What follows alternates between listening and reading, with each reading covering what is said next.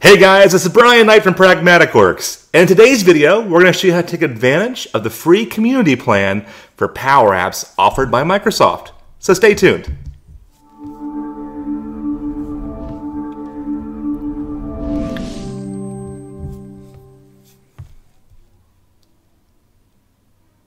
Hey, welcome back.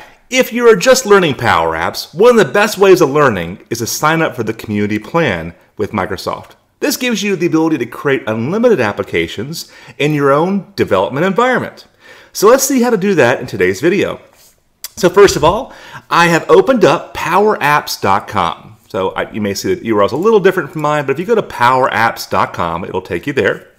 Once you're there, you'll notice if you go to the pricing page, the fastest way of finding it is go to pricing, scroll to the very bottom, and then you'll see this Explore Power Apps for free.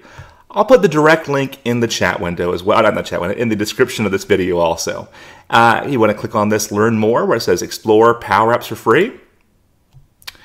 Now, if you have a company environment, you're going to want to select this option right here. This is going to create a community plan inside of your company's environment. A few things to note there. For some of my government employees, this may not work. The IT structure may have actually locked this down for you. Additionally, some of my larger enterprise customers, this may have also been locked out for you as well. You can also click Get Started for free, and it will create a tenant for you inside of Microsoft if you only have something like a Gmail address or something like that. That could be a good place to start as well. In my case, I'm going to go in and click on Create an Individual Environment. It'll ask me which country I'm in. All right, I'll go ahead and accept. And after I do that, it's going to create an environment inside of my company's tenant. Okay? Again, if you don't have a tenant right now, you can create a fake tenant basically to do that. Now, once you've done this, you'll notice up top, it might not say your name environment. Instead, it will say something like your company name default, for example. If it does not say that, it likely will not, you're going to want to refresh your browser, because it takes about 30 seconds to kind of build that environment out. Refresh your browser, then go over to where it has your name tenant at that point. So I've got one open right now.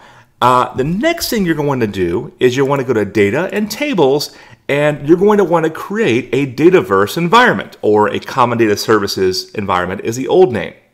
Again, this Common Data Services environment allows you to create tables and relate data back and forth inside of your own personalized environment. So I'll hit the Create a Database button, give it a currency of some sort. In my case, I'm in the United States, so I'll select US dollars. I'm not going to check Install Sample Apps, but you can do that, of course. If you do select that, it's going to ask you to name a URL. I'm going to go ahead and just create sample apps. That's fine. That's fine in my case. Okay, but typically speaking, go ahead and uncheck that Create Sample Apps. After you do that, it will spend about 5 minutes building out the environment. You'll notice it says it looks like it's an error. It's not an error. Wait about 5 minutes, and in about 5 minutes, hit the Data and Tables again, and you might see your data tables at that point. So we'll talk about some other stuff while we're waiting for that. And if I hit Data Tables right now, notice it's routing you right back to Solutions, saying, hey, nothing's built yet. We're building it right now, so be patient. Additionally, as I'm doing this, you'll notice when I hit the gearbox now, and I go to Plans, that I now have the community plan. Okay, that's what we just added by hitting that Create an Individual Environment.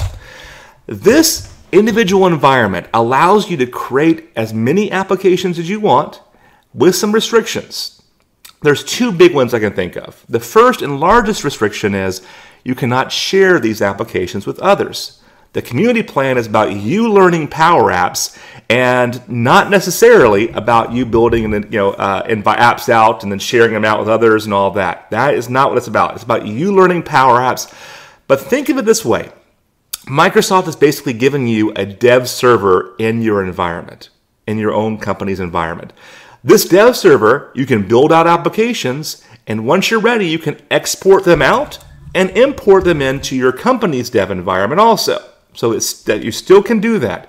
Now, you'll notice I get something that's went wrong here. If I refresh now under Data and Tables, you'll notice it actually should give me some tables now. There we go. It's looking good. This is the Common Data Services or Dataverse tables. And we use this a number of ways. You'll use this to build modular apps out, and you'll use it for building out a portal application also. So the first restriction for that community license, you cannot share applications. However, you can build out solutions and then share them with others. That is an option. You can also go to apps here, and you can export or import apps out here as well. So if I select this asset checkout, you'll notice I can, that's the wrong kind of app. But if I pick a Canvas app, I can actually export them out also. The second restriction is under data and data flows that currently these individual environments do not have access to data flows. Data flows are where you can import data into the CDS or Dataverse.